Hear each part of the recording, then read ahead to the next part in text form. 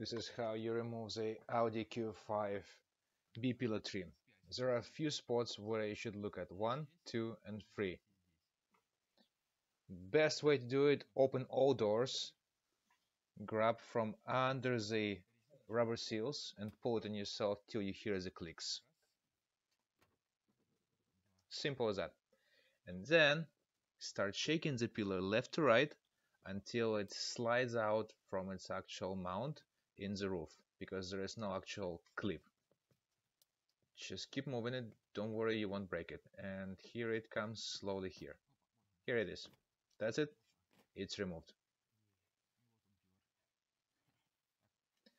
Now to install the pillar, it's very easy. Make sure that these brackets are going back into place.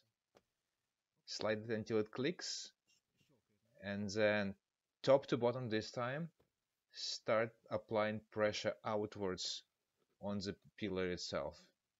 And then you'll hear the clicks and this entire panel will stand back in place as new.